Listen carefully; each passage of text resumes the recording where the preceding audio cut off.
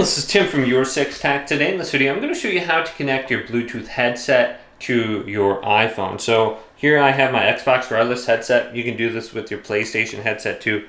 Let's just go on over to settings, and then we want to go to Bluetooth.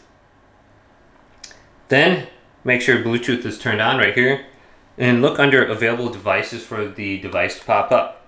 So most of the time with your headset, it's going to be a little bit tricky to figure out how to put this in the Bluetooth pairing mode.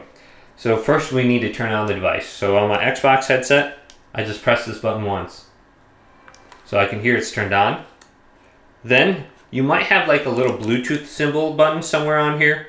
All you have to do is press that, or you might have to hold down on it. So for this headset, I have to hold down the same button that I used to turn on. So I'm going to hold this down, and this will put it into the Bluetooth pairing mode. So I can hear it in the Bluetooth pairing mode, and it showed up under other devices. I'm just going to select it, and now it's connected to my iPhone, and I can use this for YouTube videos or listening to music or anything, or even taking calls. So very easy. Just figure out how to get it under other devices by placing it in Bluetooth mode. Select it and you're good. Hopefully this video did indeed help you out. If it did, leave it a big thumbs up and subscribe to my channel down below.